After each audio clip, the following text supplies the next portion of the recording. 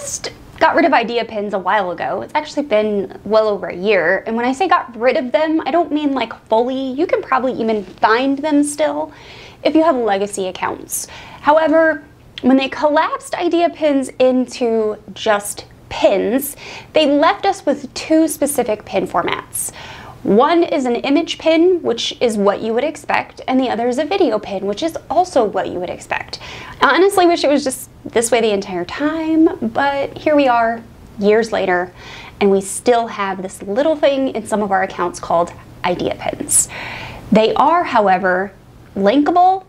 You can only do images or videos, and you can't do the multi-slide format like you used to with old idea pins.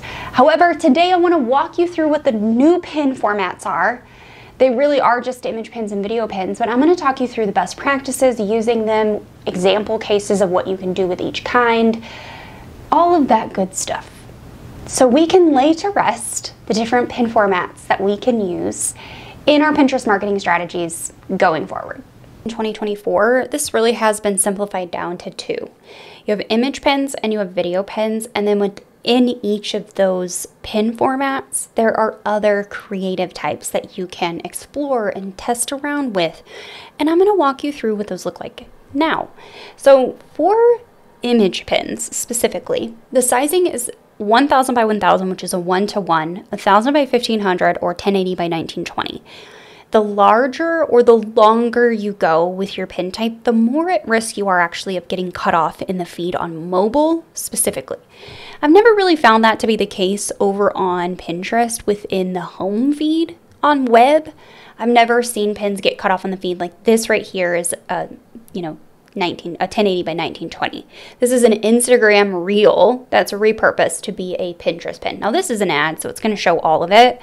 But you can also see that this is that same format size there, and that's not an ad, and it's not getting cut off on desktop. But on mobile, you do risk your pins getting cut off that are longer. So back to pin formats. Within image pins, those are your sizes.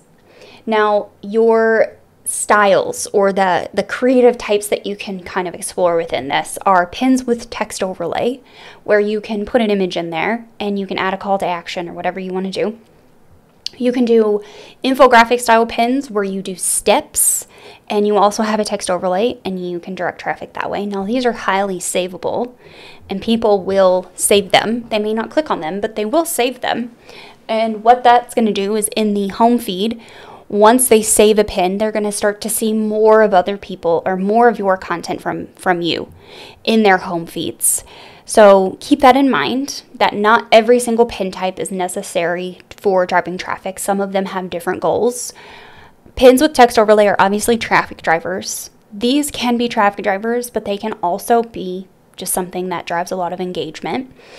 Now, the last format, which isn't really suggested for everybody, this is more for creative businesses like photographers, videographers, or people in the fashion, jewelry type space, the space where your image can really sell what you're talking about. So this example here would be like if this backpack were for sale and you wanted to showcase a lifestyle image of someone using your product in the wild.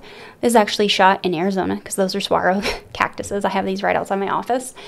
And you want to showcase your product and you want your product to speak for itself. That would be a really great instance of you using an image pin without any text on it. You would have to rely heavily on your title and description to do the legwork for you. Now, the last format I want to talk to you about is not necessarily a format I'm suggesting people do for their organic marketing strategies, but it seems as though we are getting the carousel style pins back. I have them back on my account that is from 2017. I have them on a couple of other accounts as well that are newer, and these are actually standard image pins, but they are in a carousel. And right here, I know you probably can't see it. I'm going to try to zoom in, and I'm going to move over on this screen here. You can see this little arrow right here, and then you can see the two little dots. I've uploaded 2 images, and this is just a test, and I'm going to show you what this looks like in the wild. And these are just single image pins, and they have turned into a carousel, and both images, you can customize them to go to the same link or different links. So if you had maybe 5 different Pinterest blog posts that you wanted to send people to, you could send them to 5 different posts. I don't really suggest doing that. The only instance in which I would actually suggest using carousel pins would be for ads. And that is really if you're looking to promote, a sale or some sort of product and you need people to see multiple different panels of it. And let me just scroll through here and let's see if we can find a carousel pin. Here we go. So Fidelity is doing a carousel pin, and you can see on ads, it puts it up at the top, the little scroll wheel. But it's kind of showcasing you possibilities if you were to invest with Fidelity. Relaxing realities, adventurous, unexpected, and it says unlock your futures. So meaning that you could have multiple different futures. And if you click on these different slides, it's probably going to take you to a different URL. So it's going to take you to information if you want a relaxing future, if you want a adventurous, like all those different things. I've also seen travel companies use these carousel style pens before. So keep that in mind. If you have different things that you want to use for advertising, carousels might be a really great option. Now let's go look at that carousel pin in the wild. I have this on a test board that I created, it's a secret board, and I just want to show you how it behaves. So simply put, there's just a scroll wheel. If it's organic, it's in the middle. If it's ads, it's at the top. And it's going to take you to the destination because this one image, both images, but this one carousel pin is linked to one URL on my website. Okay, if you're looking to create one of these, I just want to walk you through what this looks like because this is the one instance in which you might want to know. This isn't a tutorial for how to create pins, but it's definitely a tutorial for the different pin formats. You're simply just going to drag those images over till the box turns blue. Then this little thing pops up and it says collage or carousel.